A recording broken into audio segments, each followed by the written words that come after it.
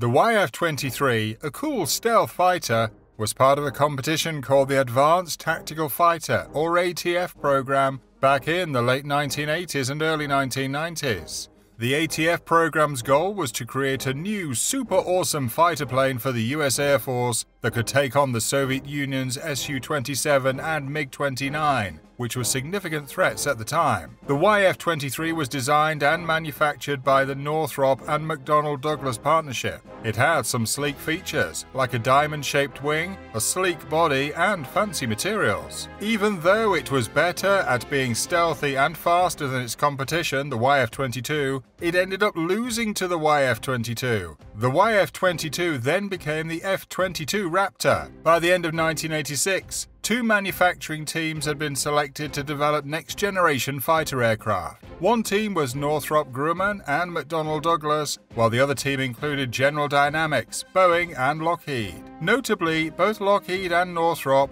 since they knew a lot about fighter planes and advanced flight control systems, made their awesome airplane dream come true. Lockheed had already achieved a significant milestone with the development of the F-117 Nighthawk, the first stealth aircraft to ever be deployed. On the other hand, although Northrop had previously competed with Lockheed for the same contract without success, they persevered and continued refining their stealth concept, ultimately leading to the remarkable B-2 Spirit, which continues to be used. The YF-23 was created in the early 1980s, when Northrop started developing a stealthy fighter idea called Senior Sky. They had already learned a lot about stealth from making the B-2 Spirit bomber, so they used some of that knowledge to design the fighter plane. Back in 1986, the US Air Force initiated a program called ATF. They invited different aerospace companies to submit their best designs. The program had specific requirements for the aircraft, such as the ability to achieve excellent maneuverability, high speeds without consuming excessive fuel, stealth capabilities, and advanced onboard technology. The Air Force also stipulated that each company had to produce and test 2 prototype planes. Northrop and McDonnell Douglas participated in the competition and presented their designs for the YF-23. It was also referred to as the Black Widow II due to its inspiration from the World War II P-61 night fighter. The YF-23 prioritized stealth and exceptional flight performance rather than focusing on extreme agility as the YF-22 did. Instead of employing a specialized engine control method like the YF-22, the YF-23 utilized conventional control surfaces.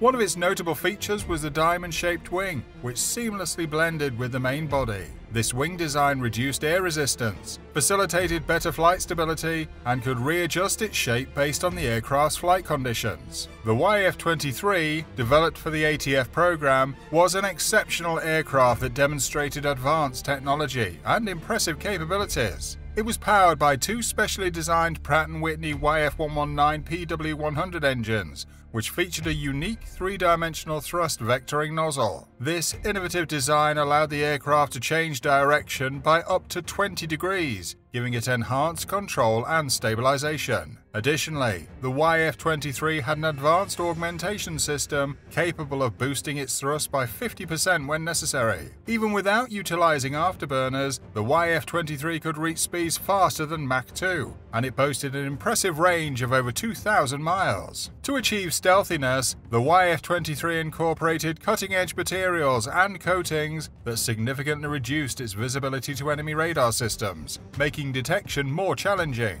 The aircraft's low infrared signature was achieved by cleverly positioning the exhaust nozzles within the engine nacelles, concealed by the fins of its tail. Furthermore, the YF-23 exhibited a reduced acoustic signature, emitting less noise compared to other fighter aircraft. The YF-23 featured a pro avionics suite that showcased its superiority in multiple aspects. Among its various systems were an infrared search and track system, a data link system, an electronic warfare system, and a multifunctional array radar. The infrared search and track system was specifically designed to detect and track heat sources such as missiles or engines. The data link system facilitated secure and confidential communication with other aircraft, satellites, or ground stations. Equipped with an electronic warfare system, the YF-23 possessed the capability to jam enemy radars and deceive missiles, ensuring self-protection. The multifunctional array radar, a type of radar, enabled simultaneous scanning of multiple targets and provided detailed imaging for enhanced situational awareness. The YF-23 also boasted impressive features like its internal weapons bay, capable of accommodating up to 6 air-to-air missiles such as the AIM-120 AMRAAM or AIM-9 Sidewinder. This internal configuration minimized drag and enhanced stealth while simultaneously improving the aircraft's performance. Additionally, the YF-23 featured 4 external hardpoints beneath its diamond-shaped wings, allowing for the carriage of fuel reserves and additional ammunition when stealth considerations were not paramount. A standout characteristic of the YF-23 was its diamond-shaped wing, a masterful design that combined both stealth and aerodynamic efficiency. The wing featured a high aspect ratio and a significantly greater span than the chord. This high aspect ratio effectively reduced drag and caused the lift to increase, thereby enhancing the aircraft's overall performance. Furthermore, the wing incorporated a variable chamber, enabling it to adapt its curvature for optimal maneuverability in diverse flight conditions. The seamless integration of the wing with the fuselage created a cohesive lifting body, minimizing airflow disruptions and reducing pressure drag. The wing's sharp leading edge effectively reduced radar waves away from the aircraft, rendering it more elusive to radar detection. By seamlessly integrating the fuselage and the wing, the aircraft had a smooth surface that reduced drag and minimized its radar visibility. This design also provided more internal space, allowing for increased storage of avionics, fuel reserve, and extra ammunition. The blended body design also enhanced the aircraft's stability and maneuverability by optimizing the size of the tail surfaces and minimizing the wing's tendency to pitch. To enhance the YF-23's lightness and stealth capabilities, advanced materials and coatings were used. The primary structure of the YF-23 consisted of durable and lightweight composite materials, such as graphite epoxy and carbon fiber reinforced plastic. These materials surpassed traditional metals in terms of strength and weight reduction. In specific components, aluminum and titanium alloys were strategically used to leverage their unique properties. The YF-23 also had special materials that absorbed radar waves and used specialized paint to reduce reflectivity and minimize heat emission, thus further decreasing its visibility on infrared and radar sensors. The YF-23 was equipped with 2 advanced turbofan engines, providing robust thrust and the ability to supercruise. These engines were the outcome of a collaboration between 2 renowned manufacturers, Pratt & Whitney and General Electric. By incorporating 1 engine from each manufacturer in the YF-23 prototypes, the United States Air Force, USAF, effectively compared their performance and reliability. The YF-23 fighter aircraft was meticulously designed to possess exceptional stealth capabilities and achieve high-speed performance.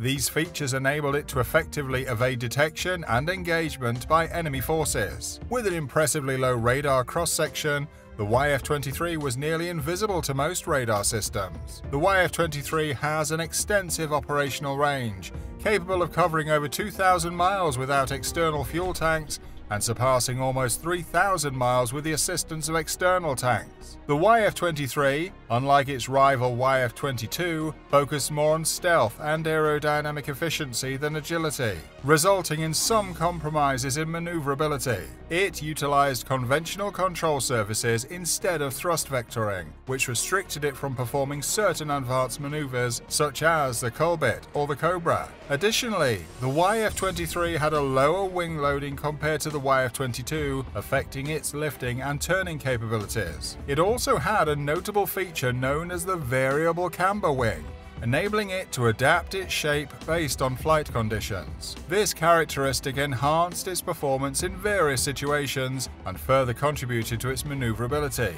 Its uniquely shaped body and wings and advanced materials caused it to be very stealthy and notably faster compared to the YF-22. Despite its impressive qualities, the YF-23 was not selected as the winner of the ATF program. During test flights, the United States Air Force found that the YF-22 exhibited exhibited greater agility than the YF-23, which impressed them and provided the YF-22 with a competitive advantage. In terms of costs, the YF-23 turned out to be more expensive to manufacture than the YF-22. Its utilization of advanced materials and technologies increased its maintenance requirements. The YF-23 extensively employed composite materials, which are lighter and stronger than conventional metals, but are also costlier and more challenging to produce and repair. Moreover, the YF-23 featured engines capable of switching between different modes to enhance efficiency and stealth. But these engines were more intricate and prone to reliability issues. The YF-23 faced a challenge from the United States Air Force, as they showed a preference for the YF-22 due to several reasons. The USAF had a stronger connection with Lockheed compared to Northrop, primarily because Lockheed had successfully developed fighters like the F-16 and the F-117 for the USAF previously. Meanwhile, Northrop focused more on bombers like the B-2. Also, Lockheed had a reputable track record of completing projects on time and within budget, instilling greater trust in their program management abilities. In contrast, Northrop had a history of delays and exceeding planned expenditures like the B-2 Spirit stealth bomber and some other projects. In terms of design, the USAF favored Lockheed's approach over Northrop's. Lockheed placed more emphasis on agility and thrust vectoring rather than solely focusing on stealth and aerodynamics. This alignment with the USAF's requirements for the Advanced Tactical Fighter ATF program made them prefer the YF-22. Also, the USAF found Lockheed's marketing strategy more appealing, as they presented their aircraft excitingly and convincingly, highlighting their strengths and capabilities. Conversely, Northrop took a more reserved and secretive approach to promoting its aircraft. The YF-22 surpassed it due to its superior agility and enhanced thrust control capabilities. Consequently, the development of the YF-23 ceased in 1991, and today the two prototypes can be seen in museums. And that brings us to the end of this video. If you like this video, click on the screen to watch other videos like this one. Don't forget to like, subscribe, and click on the notification bell to get notified when we post a new video.